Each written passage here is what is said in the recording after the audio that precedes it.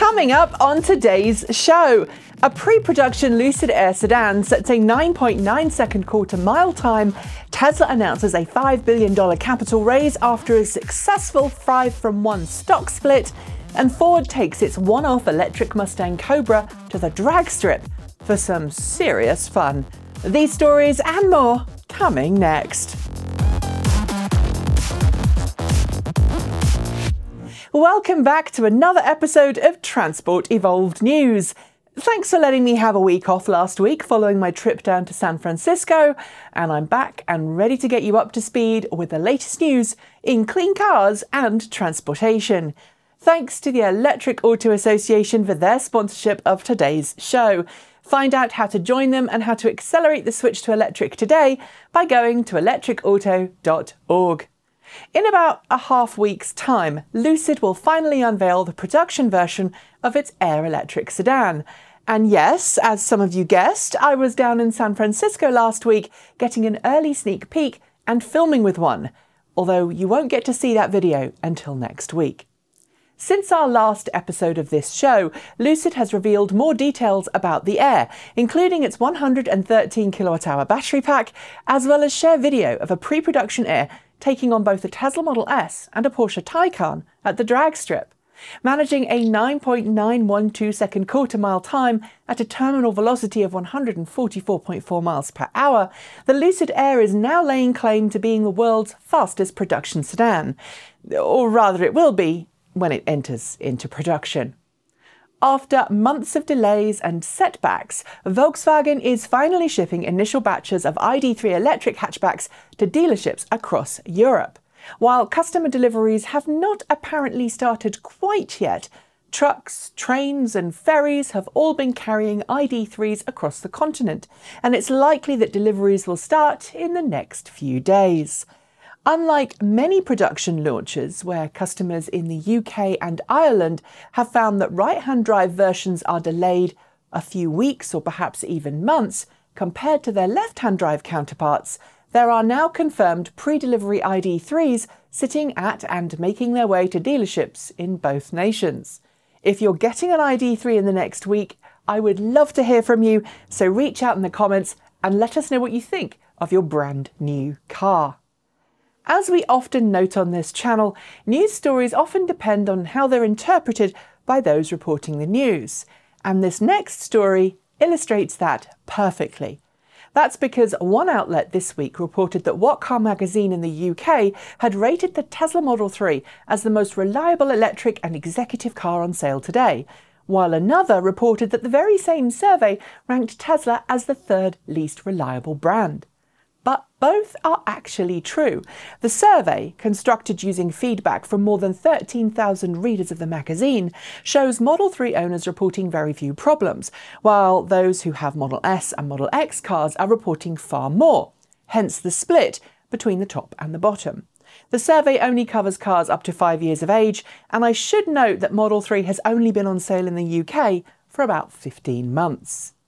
The Porsche Taycan, with its high performance capabilities and similarly high sticker price, may not be the first car you would think of as needing a boost in production, especially during a global pandemic where millions of people are struggling to keep their homes and their jobs.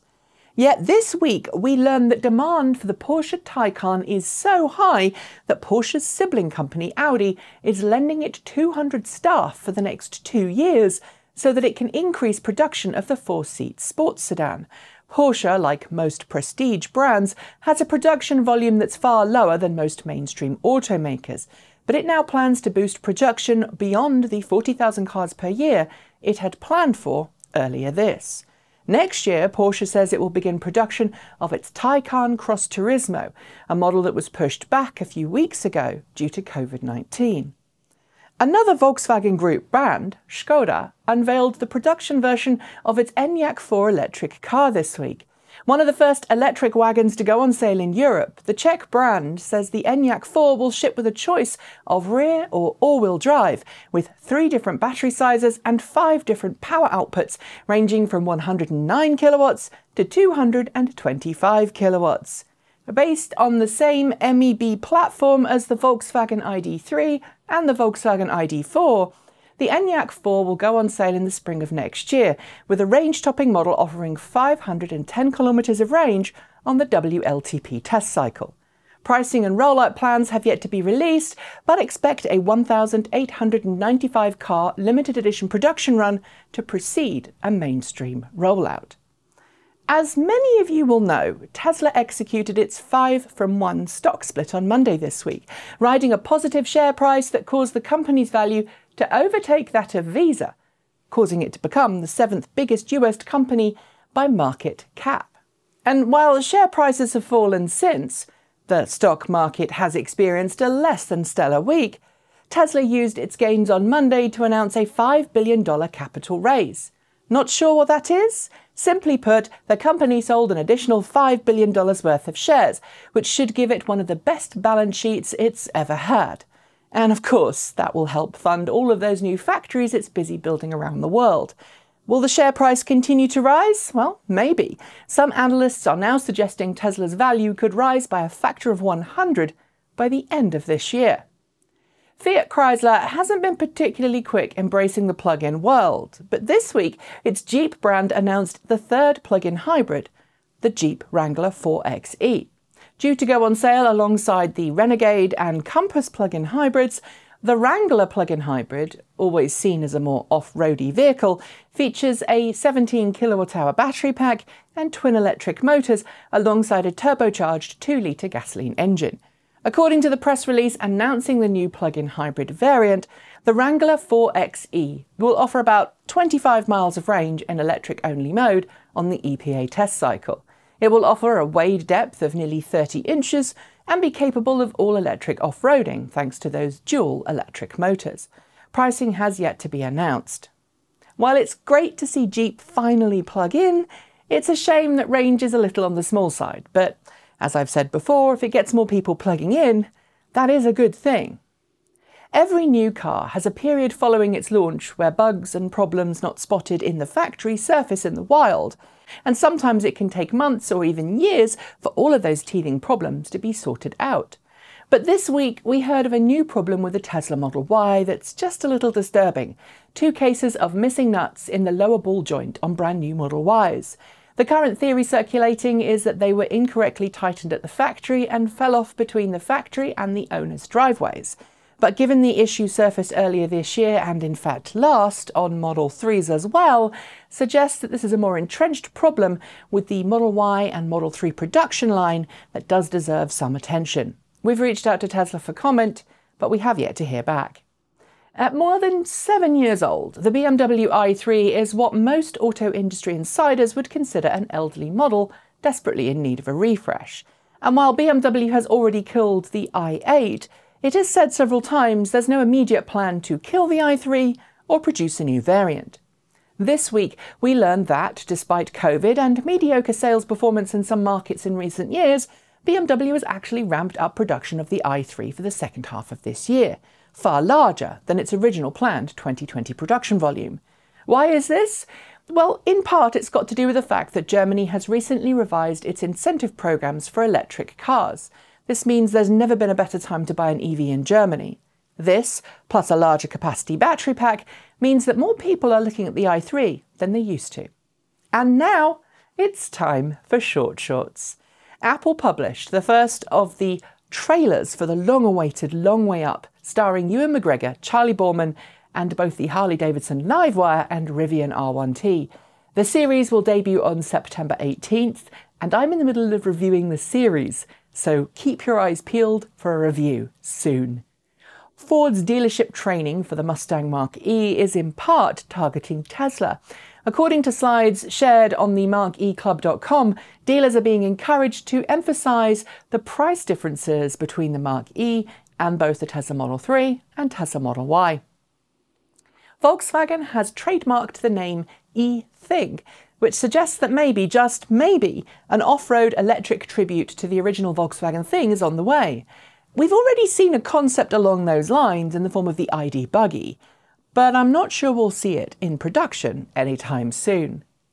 Tesla and Canadian firm Ingenext are continuing their game of cat and mouse over hardware alternative unlocks for Model 3 and Model Y performance. Tesla has detected and blocked Ingenex's hardware, but now the company has launched its Nice Try module to avoid detection by Tesla. Volkswagen published interior shots of its ID.4 electric SUV this week, as well as opening the order books for pre-reservation in the US. For $100, you can secure yourself a place in the queue, but that doesn't actually mean you've got a confirmed reservation. Tesla is expected to make an announcement during its Battery Day presentation this month, which will outline a whole new production line process to essentially streamline how all of its electric cars are made. This new process is first expected to be adopted at Tesla's new Giga Berlin. Volta trucks have officially unveiled their first vehicle, the Volta Zero delivery vehicle.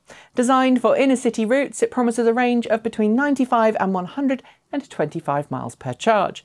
Production is slated to start in 2022. Following a nasty crash during practice for the annual Pikes Peak race that totaled its race-prepared Model 3, Unplugged Performance and Randy Pobst managed to pull off the impossible, rebuilding the car in just one day and coming second in the exhibition class for the annual race. In first place was another Model 3. Honda and General Motors have long collaborated in the electric and hydrogen fuel cell world, and this week the two firms signed a new Memorandum of Understanding to establish an even stronger strategic alliance in North America, so expect more EV collaboration soon. Mercedes-Benz delivered 1,800 electric vans to Amazon in Germany this week as part of the company's commitment to having a 100% zero-emission electric fleet. This is great news for Amazon, but Amazon, how about you pay your employees a bit more too, eh? Ken Block took to the Rallycross racetrack in Sweden this week, driving the all-electric starred Ford Fiesta ERX to victory in the first stage of this year's World RX Project E. He also took some time to film with the car, and we can only look forward to more fun this season. The Rebelle Rally has announced a new class for this year, specifically for plug-in and hybrid vehicles, and Rivian has already signed up to compete with its R1T electric pickup. Given the fact that it sent 2 pre-production R1Ts on the long way up, I'd say it's ready to race. Quantumscape, the solid-state battery firm backed by Volkswagen, has become the latest company this year to enter into the stock market through a special reverse merger with a specifically built acquisition corporation. It eventually aims to commercialise solid-state batteries. Pipistrel, one of the world's leaders in electric aviation, has just unveiled its fully autonomous Nuva cargo plane, capable of vertical takeoff and landing. These electric delivery vehicles could pave the way for future commercial operations. The US National Highway Traffic Safety Administration has launched a new tool designed to give extra transparency to autonomous vehicle test programs. It shows all of the self-driving vehicles being tested around the US and what they look like, just in case you're curious. Chinese firm eHang has debuted another eVTOL drone this week, but unlike its last one, which focused on transferring medical supplies, this new one, the eHang 216 AAV, is a firefighting drone. It's really clever, but I'd like to see some of these drones in production. Genovation GXE, a vehicle that's already got a lot of attention, including from Joe Biden, was celebrating this week after letting Randy Pobst, yes, the same driver who raced up Pikes Peak in a Model 3, set an unofficial EV course record at Thunderhill West. How fast? Well, they were 13 seconds faster than the previous record. NeoCharge has officially started taking orders for its specialised outlet splitter and doubler for EVs. Designed to let you charge 2 cars from one outlet or share a charging station with an appliance plug, we reviewed it earlier this year, so if you haven't watched that review, do check it out. Azobo, a Dutch startup, has launched a unique new project in Mbita in Kenya, which it helps will rent out electric Torqeedo outboard motors to local fishermen. The programme includes maintenance and solar-powered battery charging, which is far better for the environment than the smelly 2-stroke engines previously being used. And those are your shorts. There will be more next week. Hyundai and its sister company Kia have always had some rather interesting ideas about how to advertise their vehicles. Of course, there's the Kia Soul Hamsters, which I believe have now been retired. not to mention the Kona car wash ad and that banned Velostar ad featuring the Grim Reaper and the fact that the Velostar doesn't have a door on the driver's side at the rear. But we've now got a new one to listen to. K-pop. You see, Hyundai, being a Korean firm, has enjoyed a long-standing relationship with K-pop boy band BTS and has leveraged their vocal talents to advertise the recently announced Ioniq all-electric sub-brand. Yes, there's an entire song devoted to it called I'm On It, and no, I'm not on it. And finally, Ford's electric vehicle push has really ramped up somewhat over the summer, and while the Mustang Mach-E hasn't yet launched, that hasn't stopped Ford's performance arm from doing some pretty impressive EV-related stunts. So far this summer, we saw the tease and then subsequent reveal of the 7-motor Mustang Mach-E 1400, and now Ford has published a short clip showing its previously unveiled 4-motor Ford Mustang 1400 Cobra. Yes, the one that's a one-off electric conversion of the classic Ford Mustang, let itself rip on the drag course. Racing at the NHRA US Nationals, it managed a quarter mile in 8.27 seconds at 168 miles per hour. It's unlikely we'll ever see this particular car go into production. It was built with help from Cascadia Motion, but that's not really the point. This is a halo car designed to really light some tyres and fires among traditional internal combustion engine fans. And I think it really does that, don't you? And on that note, it's the end of this week's show. But before I go, I would like to thank the Electric Auto Association for their sponsorship today. They have been advocating for electric vehicles since 1967, and they firmly believe that our future depends on us making the switch to clean, green electric cars today. You can find out how to join, how to become a local EV educator, where to attend local monthly meetups, or just find EV owners to talk about making your own switch to electric by going to electricauto.org. I would love it if you would like, comment and subscribe to this channel if you haven't yet. And if you do feel able, please consider supporting us using any of the links below. If you can't support us though, just know that watching and interacting with our content here really helps the algorithms. So if you do that already, thank you. I'll be back next week with more great content, but until then, I hope you have a great weekend.